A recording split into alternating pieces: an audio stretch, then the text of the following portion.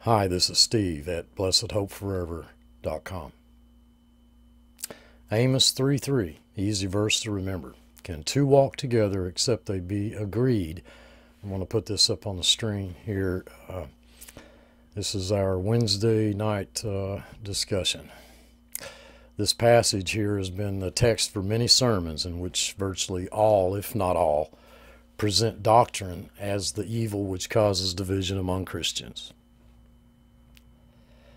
The typical approach suggests that doctrine makes it hard or impossible for Christians to walk or to work together.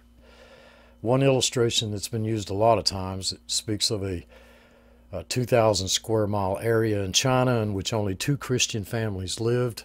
One family believed in water baptism by immersion, and the other believed in water baptism by sprinkling, and as a result they never met or they never had any fellowship together. The conclusion drawn from this human illustration, whether it is true or not, is that doctrine is so divisive Christians should seek for areas of agreement and avoid areas of doctrinal disagreement. This suggested meaning neither parses the verse nor does it deal with the context, yet many so-called Christian organizations urge their speakers to not bring up doctrinal subjects so as to not to offend anybody in the audience. Of course, doctrine is divisive. It divides truth from error. Is it not our mission, our responsibility, to proclaim God's truth rather than dish out some kind of drivel that neither offends nor nourishes those who listen? 2 Timothy 2:15, study to show thyself approved unto God. Everyone's familiar with the verse. 1 Timothy 4:16, take heed unto the doctrine, continue in them, for in doing this thou shalt both save thyself and them that hear thee. The text in Amos here is, can two walk together except they be agreed? The word walk is an imperfect tense, not speaking of the beginning or the ending of the action, but only a walk with no end in view.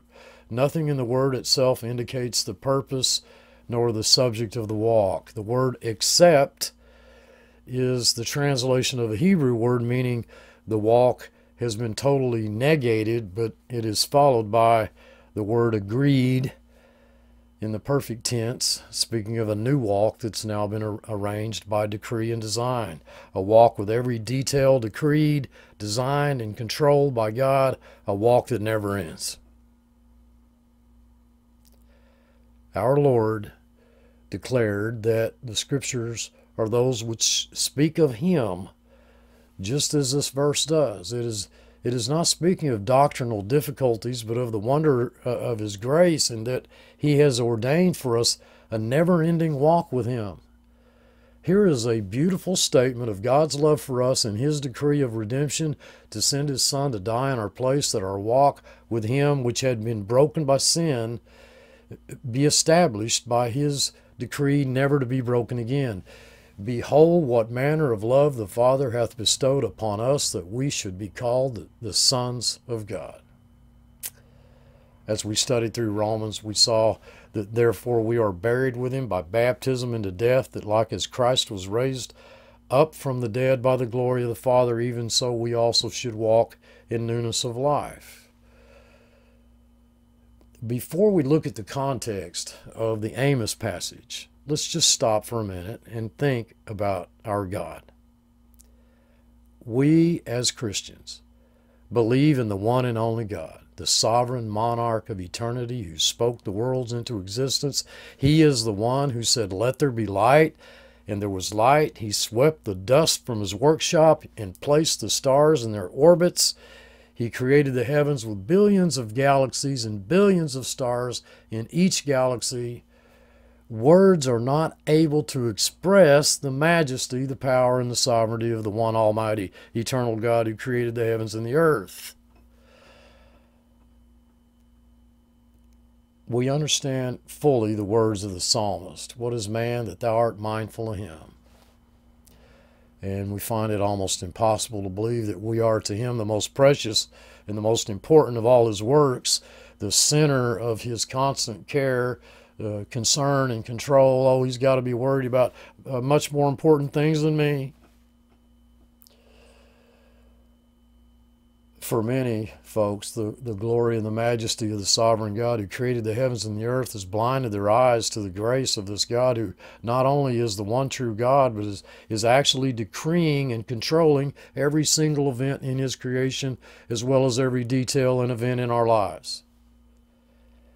Is it reasonable to believe that the God of eternity, who so loved us that he gave his only begotten Son to become man, be made sin and die as our substitute so that we are made the righteousness of God in him?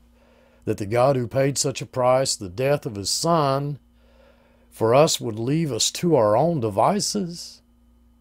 The same God who deals with the immensity of his creation is the God who numbered the hairs of our heads. From the movements of far-off galaxies to the fall of the sparrow, our God is in absolute control of every event and every detail in his creation, as well as every event and every detail of our lives. Stop and think for a moment. It costs God nothing to create billions of stars, but because of his love for us, it cost him the life of his only begotten Son to redeem us. It is inconceivable that God, after paying such a price for us, would leave the simplest detail in our lives to fickle fate, the wiles of the devil, or the decisions of our finite minds.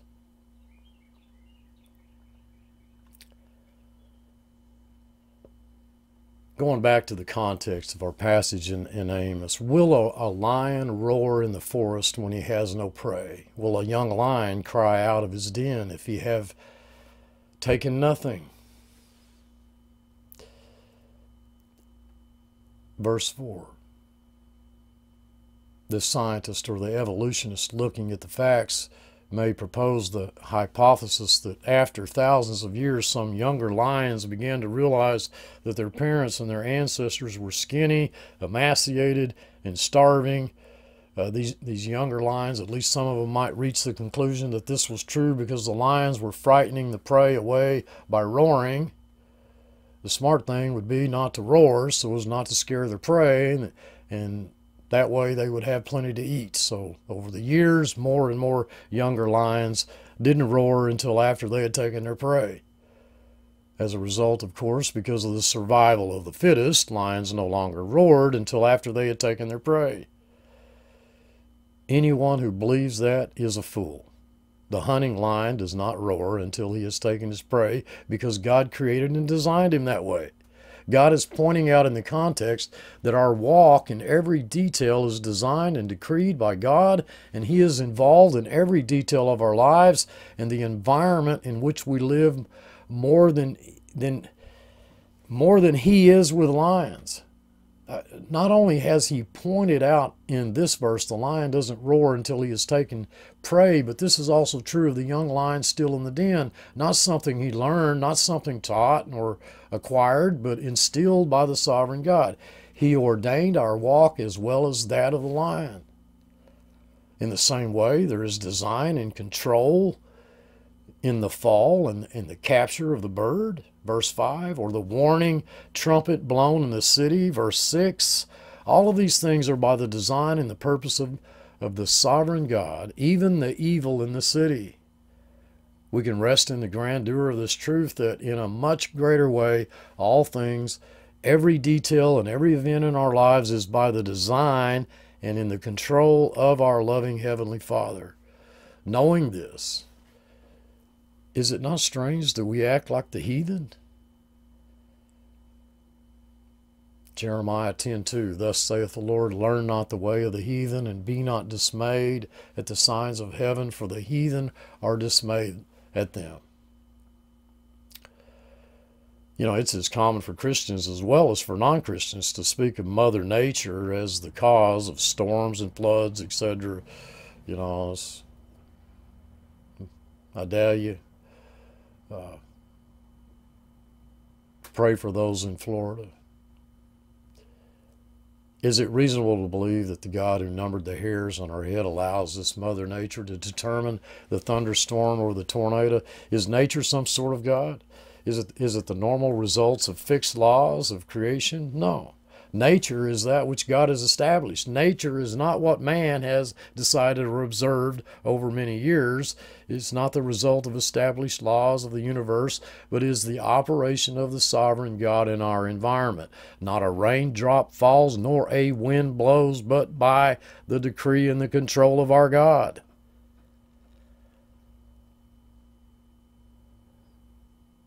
You know, it bears repeating, it costs the sovereign God nothing to create billions of stars, but dearly beloved, it cost him the life of his only begotten Son to redeem us. The Lord made this clear when he spoke to the man sick of the palsy. Son, be of good cheer, thy sins be forgiven thee, and was charged with blasphemy. Remember his simple reply. Whether is it easier to say to the sick of the palsy, thy sins be forgiven thee, or to say, arise and take up thy bed and walk? It cost him nothing to say, take up thy bed and walk, but it cost him everything to say, thy sins be forgiven thee. In all of God's vast creation, we who belong to him, who are his own and cost him the most, are the most precious to him and are always under his control and direction. There is more scripture, and in fact the major content of God's word speaks of his interest, his direction, his control of every single event in his creation, from the rise and fall of nations to the fall of the sparrow. You know, to really grasp this truth, to believe and trust in his care, his control, protection, and direction in all things, every event, big or small, every illness, every affliction, every sorrow, every pain, results in the peace that passes understanding. Oh, how much we miss when we put our trust in something other than our God. You know, for example, stocks, bonds, money, job, relationship.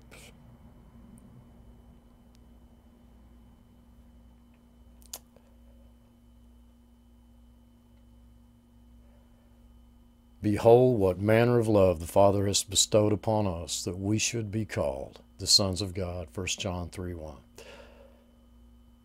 Look, I love you all, I truly do. I hope all of you are well. We pray for you constantly. Rest in him. Until next time, thanks for watching.